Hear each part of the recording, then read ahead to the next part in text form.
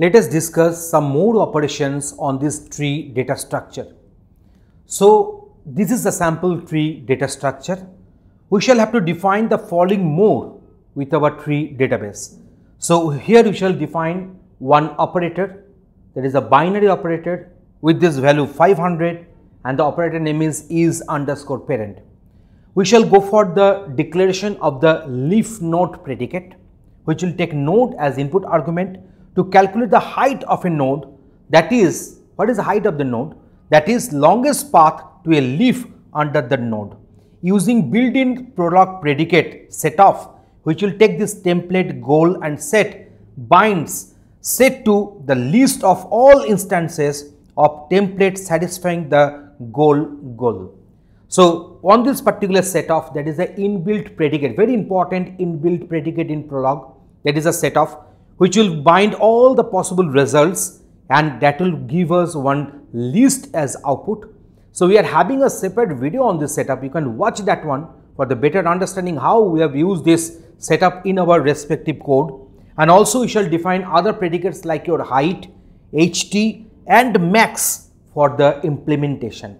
So here is the demonstration for you, in which we shall discuss the respective logic embedded in our Prolog code, and also we shall show you the outputs during execution of that code. So here is the demonstration for you. This is the tree given to us.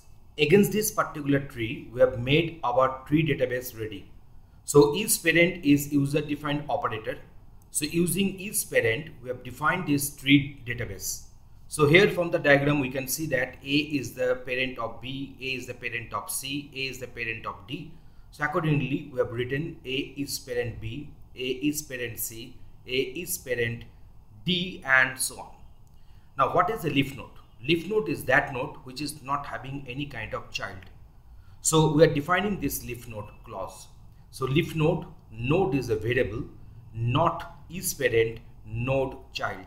That means this node cannot have any child, then that node will be called as a leaf node. So now in this case, we are trying to find out the height of a node. That is, the height of a node means we are mentioning length of the longest path to a leaf under the node. We are going to define that one.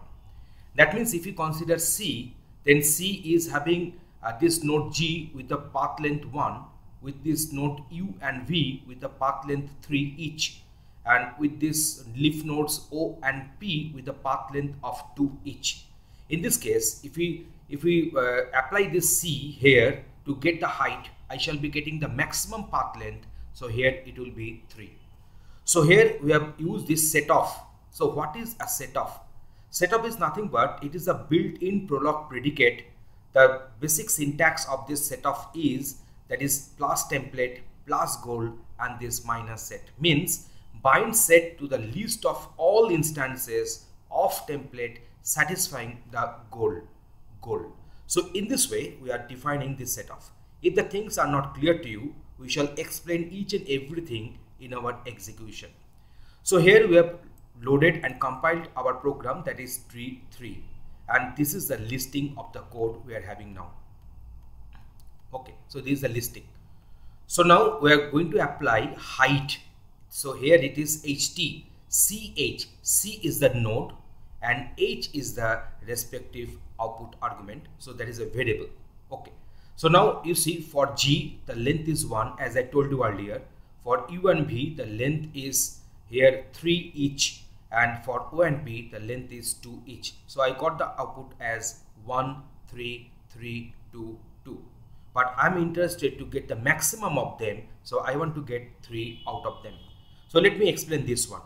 So the node is a variable whose height will be ht will be 0 if that is a leaf node, and cut is there. So that means when it will get satisfied, then this ht will not get reevaluated again. So ht node h. So ht node h, in this case the node is a variable and h is also a variable. So in that case, node is parent of child. Node is parent of child. So child is the child of this node, and we shall calculate the height of this child. So that is ht of child. If it is h1, then this h will become h1 plus 1. So in this way we are going to get, that means if this h is having the height 2, then c will have the height 2 plus 1, that is 3. So that thing has been used here. So now we are getting this output like this. So that is 1 3 3 2 2. Why these outputs are coming, we have explained that one. So now before going to discuss this height, not ht, here it is height, prior to do this one, let me discuss this max. So this max, here you see we are passing one list here, we are passing one variable, and this is the output variable.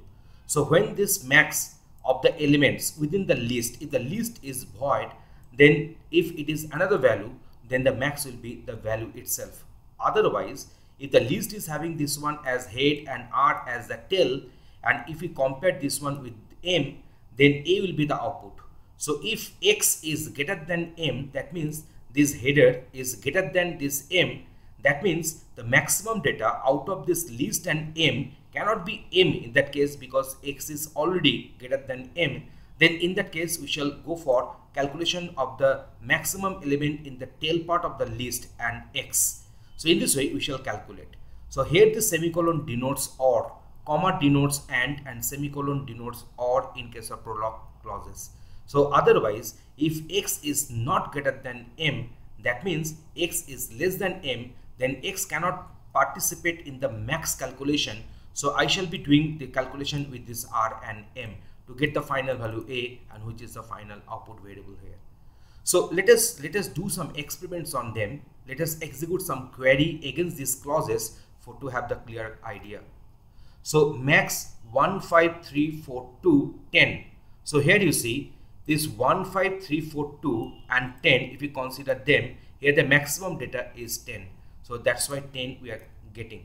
But if we put 40 here and the outside variable here is 10, the outside value here is 10, then you shall be getting 40. That means max calculates the maximum element between this list and this value provided.